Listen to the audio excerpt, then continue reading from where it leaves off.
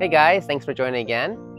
So I had the privilege to help out at a camp meeting a couple weeks ago at Kenyatta University Seventh-day Adventist Church.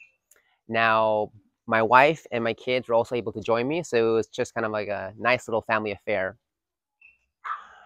So as a background, here in Kenya, what's a little bit different than back in the United States is that the church essentially has empowered each local church to conduct or lead out in a camp meeting versus, in the US, we're used to pretty much having either regional or conference specific camp meetings. But it's awesome just to see how, in terms of just a local church level, each church was kind of empowered to lead out camp meetings. So pretty much all summer long, there's camp meetings going around all across the country.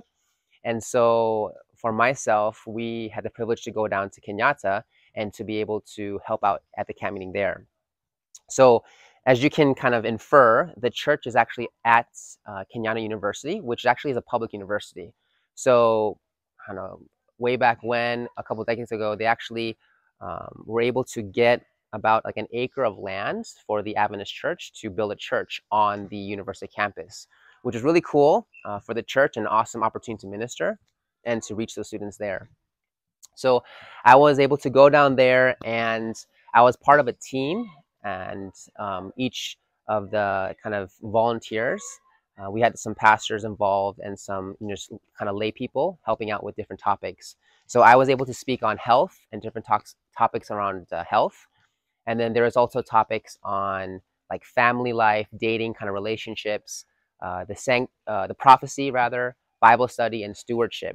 And the whole theme was salvation simplified, Jesus in the sanctuary. So we were able to kind of focus our topics together in this kind of theme for the week.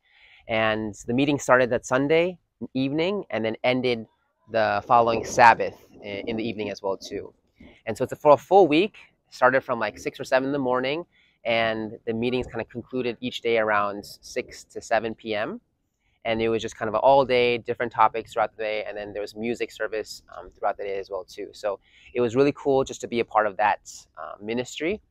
And, it's actually really inspiring during the week just to see so many young people, because that church was primarily led by all university age students.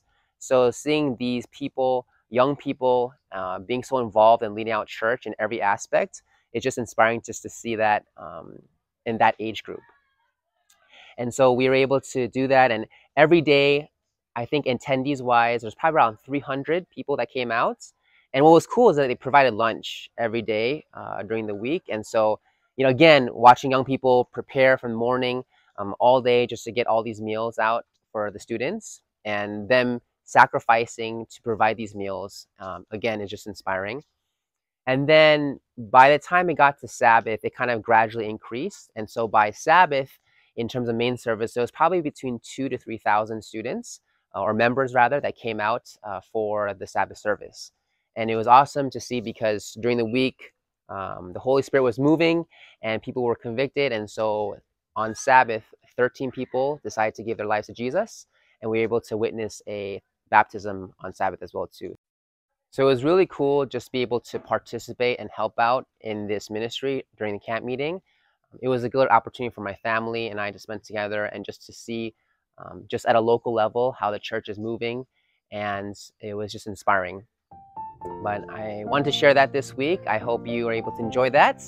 But until next time, we'll see you later. Bye.